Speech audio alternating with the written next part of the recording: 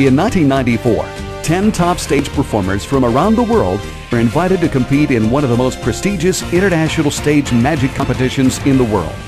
One performer placed first, winning the grand prize, the Lansburton Award. He later received the Milbourne Christopher Award for the most promising magician of the future.